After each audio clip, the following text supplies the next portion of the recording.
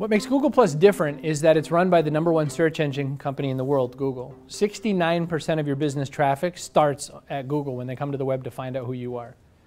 7 out of 10 humans start at that doorway. Google owns the #2 search engine in the world, YouTube. Mind-boggling to me. 3 billion videos served a month now on YouTube, not all of them laughing dog videos. Your product demos, video testimonials, walkthroughs, all should live on YouTube. So Google owns the #1 and #2 search engine in the world. They built a social network that everybody in the room has this strange trepidation saying, I don't want to get involved in this. I already just did Facebook. Facebook is a great place to go to connect with your family, your friends, the people you already know. It's a great place to nest with communities that you've already built.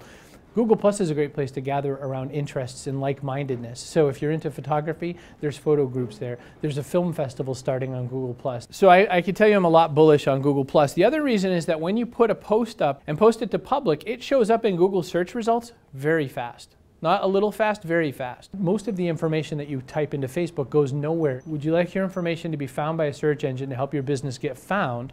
Or would you like to hide it behind a wall where you hope to get some of the people using that service? I'm kind of on the A train on that one.